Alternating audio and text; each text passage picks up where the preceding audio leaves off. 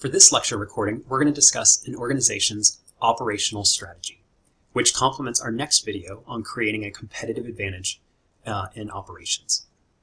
So we're going to focus on strategy. Strategy is something that's created at a high level and then flows down throughout the operational team. An effective operations manager must know the company mission so that they know where to go when forming a strategy and flowing that through their team. It doesn't matter if a company is big or small. Every company needs to have a strong strategy so that they can gain and retain market share. So first, let's go over our mission, and then we'll go into strategy. Mission is the reason for existence for an organization. It's the present state, who we are, why we exist, what problems do we want to address. These are big picture things. It answers the question of what's our organization's purpose for being. What do we provide for society? The vision, which the book doesn't touch upon in this chapter, is where the organization is headed. So what's the future state? What problems do we want to solve for in the future, and what we intend to be a few years down the line? But the mission and the mission statement really address the purpose for the organization and the reason for our existence. So that's who we are. The strategy is a plan that integrates an organization's major goals, policies, and action sequences into a cohesive whole. It tells us how we're going to get there, how we're going to go about executing the goals and making sure that the strategies, the tactics, the goals, everything that we've created, it's our action plan to achieve the mission. Strategies are created at a top level, but as we go through this lecture, you'll see that those strategies also have to flow down into the functional areas so that all areas within the organization, whether it's a strategic business unit or an operations team, are all aligned with the organizational strategy. So the strategy development process.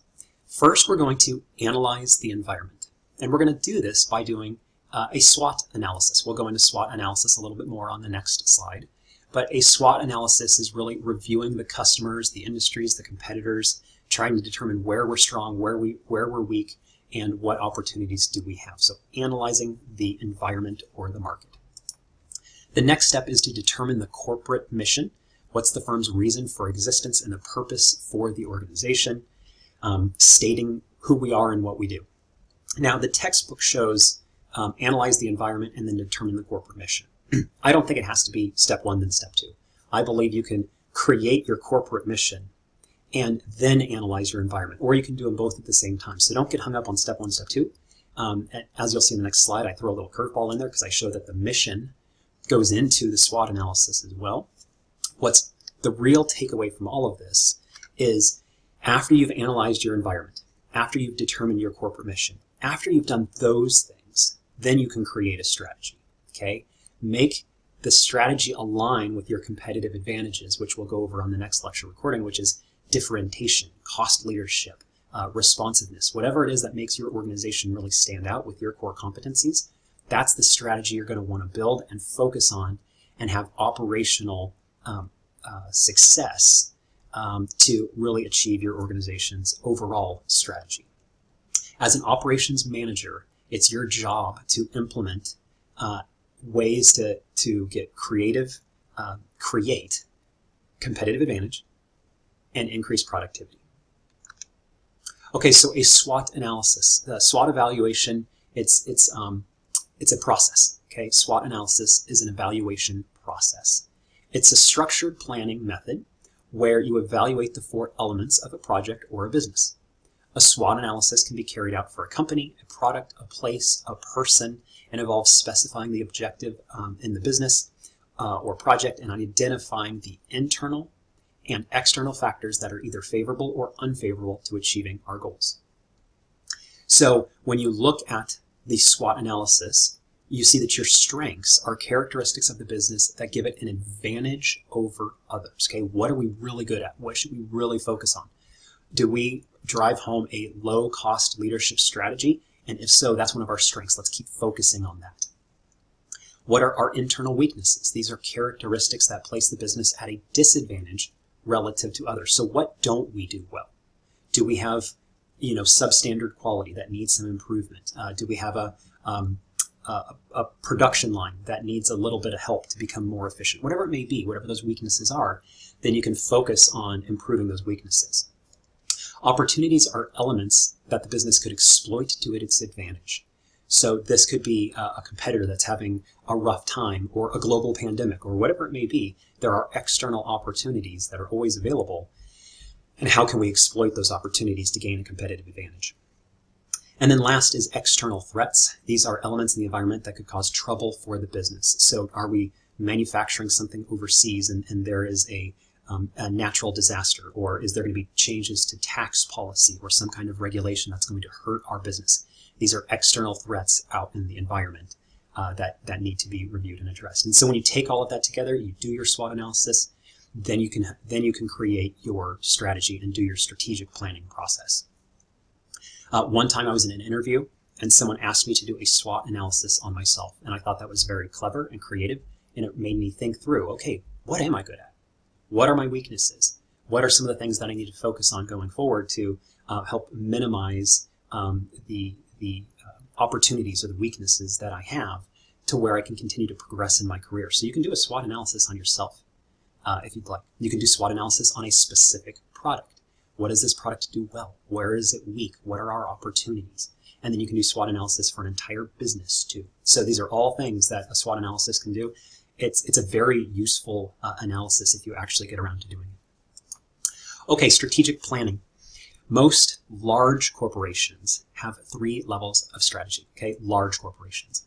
The corporate strategy defines the business in which the corporation will participate and develops plans for the acquisition and allocation of resources among those businesses. Businesses are often called strategic business units or SBUs. So an example of this would be, I currently work in the lab industry, and one of the major vendors that I deal with is Roche. Roche is they do about $70 billion a year in revenue. They are a colossal organization. But they've got strategic business units. They have one that focuses on pharmacy, so selling pharmaceutical drugs. They've got an area for point of care. This is nurses who do work with people on the bedside. They've got a diagnostics division, which is where I work. They make chemistry analyzers and microbiology analyzers and anatomic pathology, tissue processors, things like that. So that's the diagnostics division. So within this large organization, they've got many different strategic business units. And each one of those strategic business units is going to have a different business strategy. You don't sell pharmaceutical drugs the same way you sell a chemistry analyzer in a lab. So even though all of those organizations all have the same mission, they're going to create strategic business strategies and functional strategies for their specific strategic business unit that align with the overall organizational strategy and mission. So let's just take an example for a functional strategy. Roche very much focuses on differentiation. And again, we'll talk about competitive advantages in the next lecture recording, but differentiation, that's making products that are unique and high quality and different from their competitors. Roche is not focused on being the lowest cost provider. They want to have high quality goods that people are willing to pay, that hospitals are willing to pay a premium for. They don't have a low cost strategy. So when you're on that operational team, your strategy is going to have to align with that to make sure that you are producing high quality goods that are unique and differentiated, and you aren't going to focus on buying lower quality raw materials because you do not have a low cost strategy as an organization. So your functional strategy has to align with your overall corporate strategy.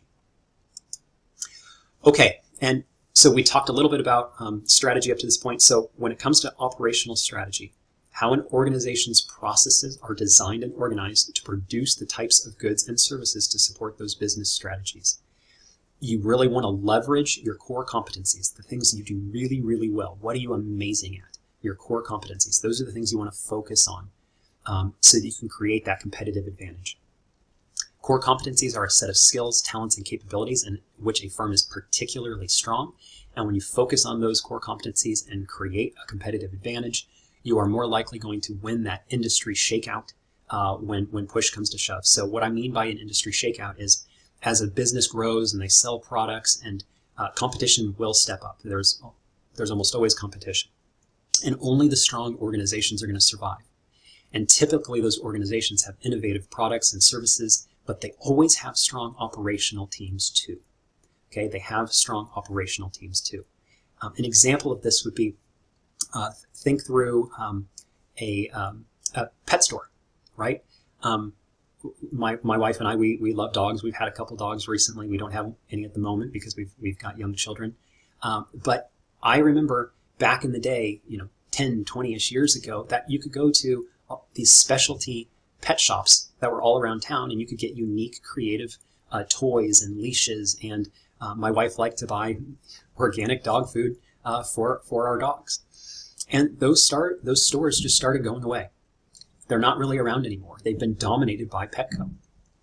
Well, Petco, they offer unique products as well. They've got organic dog food, but operationally, they are extremely successful. They've got a low cost, they've got unique products, and they are able to provide the same kinds of products and services that those unique pet shops did.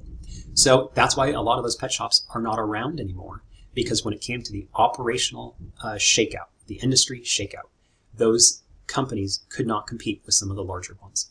Petco does a great job operationally, and therefore they were able to win and retain business going forward. Okay, so that's it for operations strategy. We've talked high level about how a firm creates a mission and a vision, does a SWOT analysis, and creates a strategy. And then we take that strategy from the high level and we work it down to our operations team to where we can create a competitive advantage to make sure that we retain and win business through the core competencies that we do well.